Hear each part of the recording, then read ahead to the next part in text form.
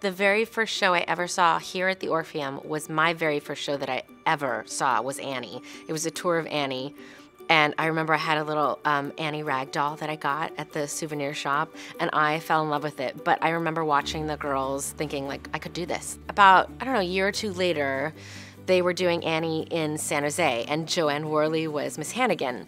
And they were having kind of this huge open call, and I made my dad go get an application.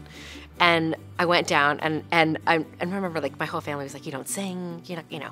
What are you going to do? Just go and don't be disappointed. I remember my mom saying, don't be disappointed when you get cut. And I guess there were like 500, 600 girls all dressed up. They had resumes, everything. I just went in like jeans, whatever.